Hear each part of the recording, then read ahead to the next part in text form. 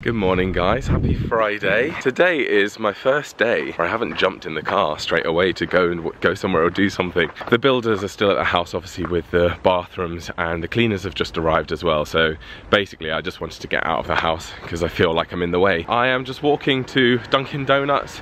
I'm gonna have a coffee. I mean, it's about a 40-minute walk to Dunkin' Donuts, 40-minute walk back. I'll spend at least an hour there, so that's nearly, you know, 3 hours. But at least it gets my steps up. And Keegan's away shooting, he's doing clay pigeon shooting with a friend today. So whilst he's out, I'll just keep myself busy. I've got some editing to do. I've got to sort out this whole mortgage business. Basically, guys, last night I put an offer in that house that I viewed at 6 PM last night. So obviously I didn't hear back. I'm just waiting to see if I'll hear back from them today.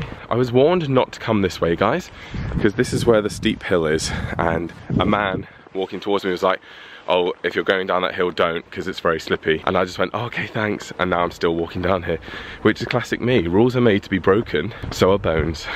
No, not bones. I just don't listen to people. You know what, if someone said to me, if I was queuing for a cash machine and someone was like, oh, the cash machine's not working, I would go, oh, okay, thanks. And then I'd still try and use it to work out for myself whether it is working or not. Would you do that? Are you one of those people that would just take someone's word for it and go, oh, okay?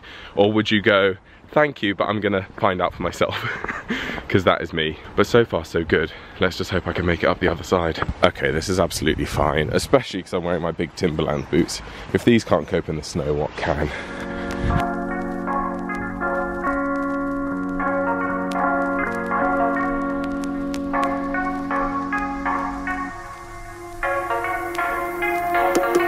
So guys, I've just been reading from my book, and I've just got a text and an email from the estate agent saying that they're putting my offer forward. I just need to supply some like identification and things like that, so in order to formally make the offer, so I'm gonna do that now. Still haven't sorted out like all of the financial, in terms of like how I'm purchasing it, whether it's through my business or things like that, but yeah, my accountant's on that. I just need it all to come together at the same time, but yeah, no, I think.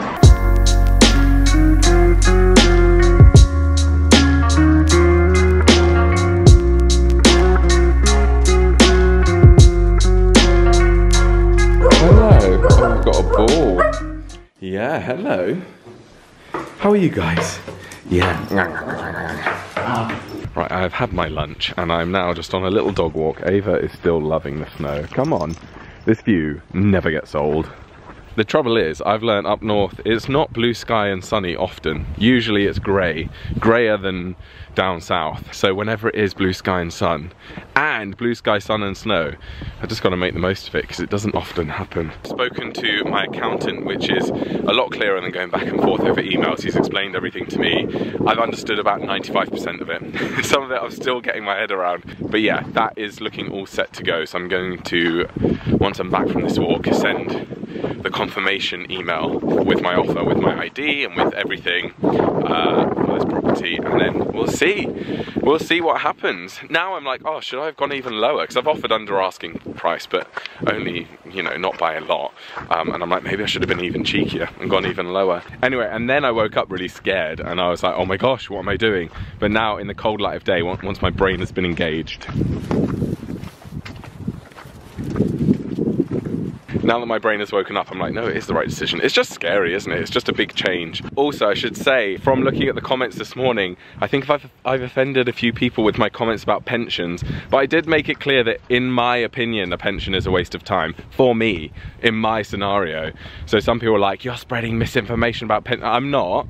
I'm saying for me, in my situation, that is a waste of time and money. As I even said in the video, if I had a 9 to 5 where I was getting a regular paycheck from my employer every single month and they were contributing to my pension too, then I absolutely would have a pension. But as a self-employed person, my pension is hopefully going to be the rental income from these properties.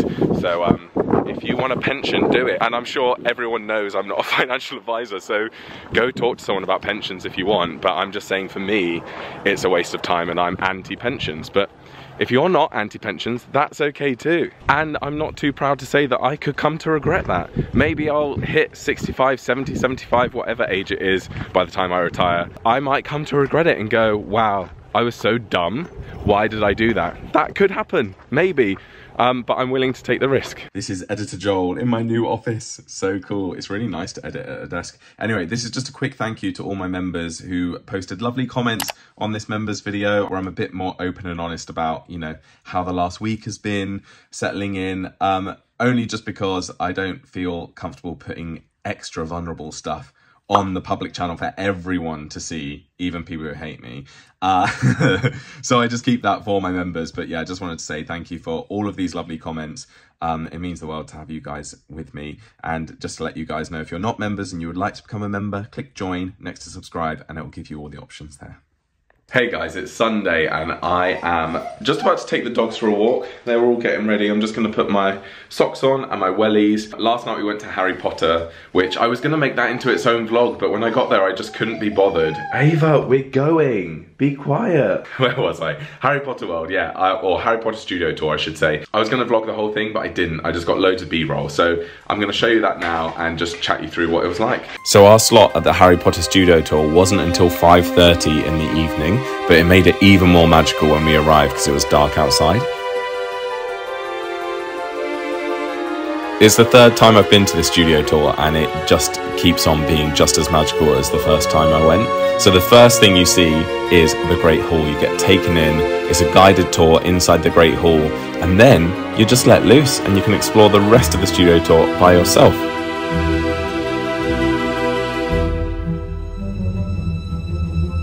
There are a few new sets that weren't there last time I visited. The Slytherin Common Room wasn't there last time, and also the Professor Sprout's greenhouse as well.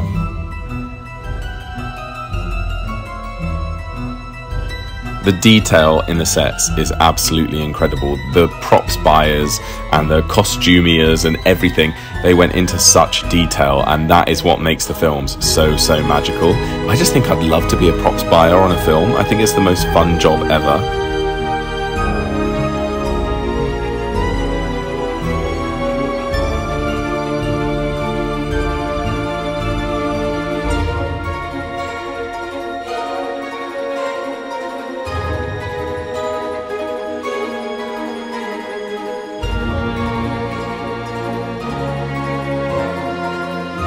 Are you enjoying it?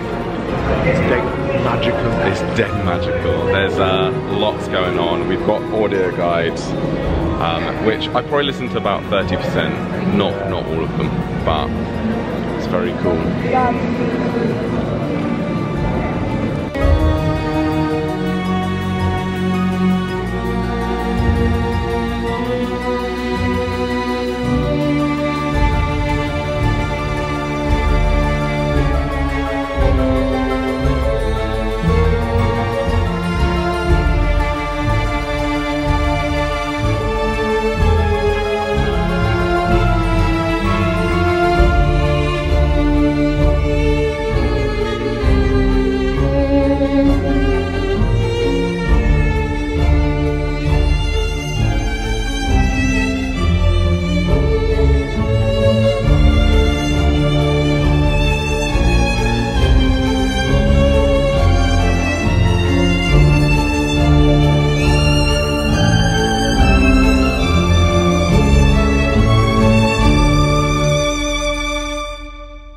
Anyway, it was such a good experience, really loved it. And anyway, today I have almost an entire day to myself, which is really lovely. Keegan left at about 11:30 this morning to drop the kids back at home with their mum because he's got rugby, he's got training. He was supposed to have a match today, I think against York away, so in York, but because it's so cold and the ground is so frozen, the game has been sort of called off. So they've had to move it from a real pitch to like a artificial AstroTurf pitch, which means that no one can go and watch. So the original plan was that I would go and watch the game, but now the game is being played behind closed doors. So, sorry, that hill, so out of breath. So that means that I've got all of today, because basically, because it's an away game, and apparently they have food after the game as well, Keegan probably won't be back until about 7:30. So I've got 8 hours to myself, which obviously I love spending time with Keegan. However, I love spending time alone as well.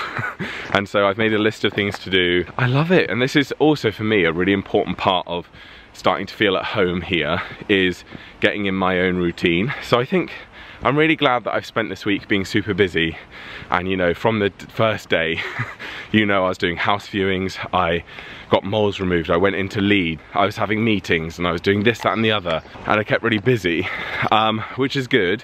However, I feel like in order to start feeling at home here, I also need to have some days where I'm not doing a huge amount, like I'm not going anywhere, I'm just at home. But anyway, it's been a week now since I've lived here. It's been a week in Yorkshire, and so far so good. The sadness, as you might have seen from the videos, the sadness of leaving London was definitely sort of contained to last weekend. I've woken up with pangs of like, oh, it's over now, living with Lucy, and if I think too deeply about it, I can make myself upset. But on the whole, I think because I've been so busy, I have just like clicked into another gear now, and I'm like, this is my life, so embrace it, Joel. Last Sunday we were having a lovely roast dinner at a lovely pub. This Sunday I'm having lentils and a tin of tuna. Oh well.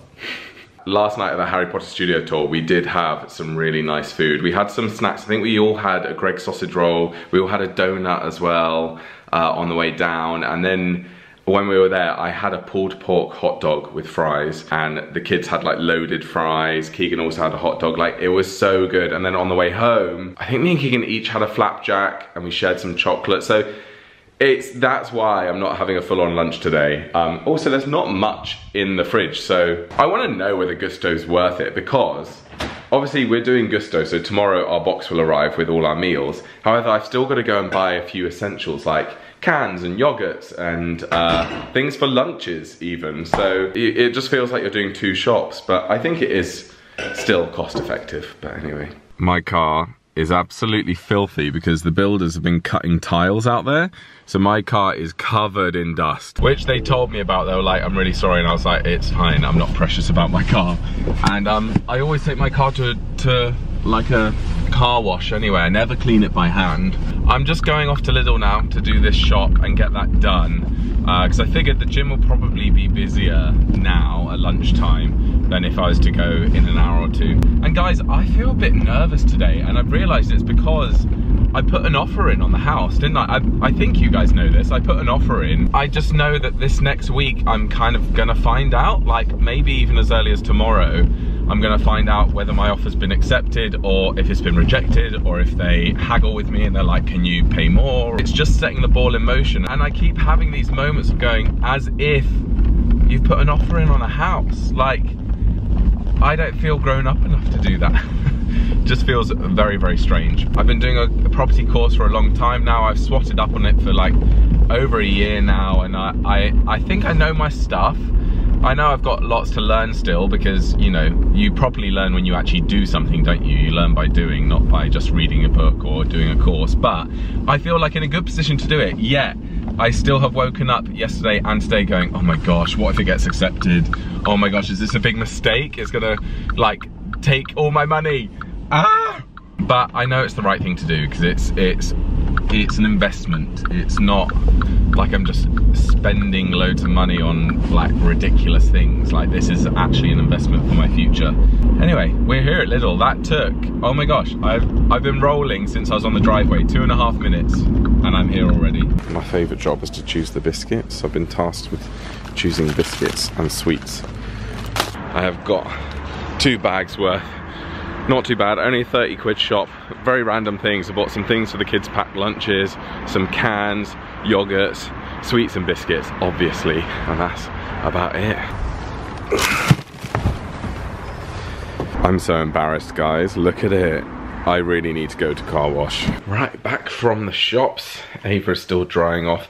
I'm actually going to relax for an hour now, and I'm going to watch the US Traitors. So I don't know, I don't think I've spoken about this, guys.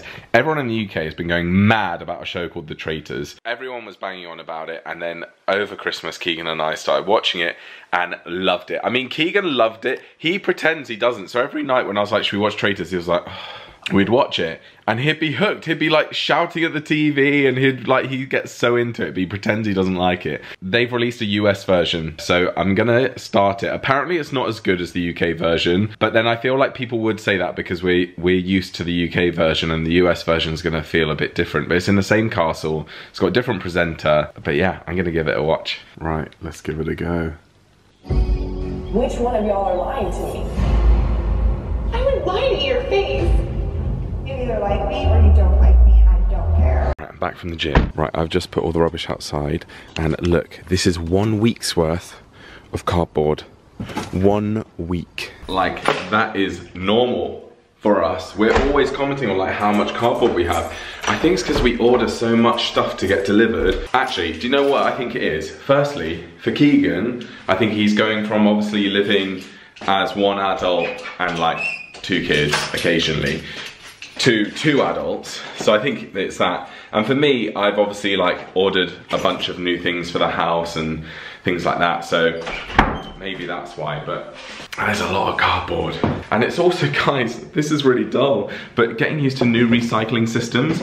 So in London, all our recycling, plastic, metal, cardboard, it goes into recycling bags. But here, you have to put the cardboard separately, and then you have to put the plastic separately. You have to sort it out yourself, and I'm like, I don't like that. I want the people that work at the bin depot to do that. That's just first world problems for you. Just thought I'd do you guys an outfit check. Here we go, I've got my grey trackies on. I've got this top which has an embroidered pizza on it, and my amazing Crocs, because I'm stylish, because I'm hashtag fashionable.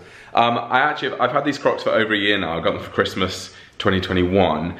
I absolutely love them, and so much so that I bought Keegan some different ones. They were like rainbow tie-dye, and they've got fur, they're like fur lined, so they're comfier than these ones. These aren't fur lined. And I bought him them. He hated Crocs, and now he's a convert. He absolutely loves them. He wears them all the time. This morning he was like, is it acceptable for me to wear my Crocs to rugby training? And I was like, yeah, I think so. I don't think he took them, but anyway, they are so comfy. I love mine. Anyway, I think I'm not gonna vlog the rest of this evening. I'm gonna chill now. It's 5 o'clock. I've got 2.5 hours till Keegan gets back. I have a list of jobs still. All the big jobs have been done, but I've got some other jobs to do. For example, planning Keegan's birthday, which is in only 3 weeks time or something. I've already begun planning, so that's good. I need to do that. Keegan has also tasked me with selling the bathrooms. So we've kept all of the old things from the bathrooms, so the bathtub, the sink, the toilet, the cabinets, everything, and he was like, can you sell them? And as the king of like eBay and Gumtree and Facebook Marketplace, I was like, yeah, I'll do it. So I'm gonna have a look and see what we can get for the bathrooms. Hopefully at least 500 quid would be quite nice. But thank you guys so much for watching. This vlog is a bit messy, a bit all over the place. I can't, as I'm talking now, I'm like, I don't even know what I filmed, but thank you so much for watching. I hope you enjoyed it. Thank you for being with me as I'm settling into my new life here up north. That's it. Don't forget I'm on Cameo, so if you want a personalized video, you can get the link, it's down below, and I'll see you next time. Bye.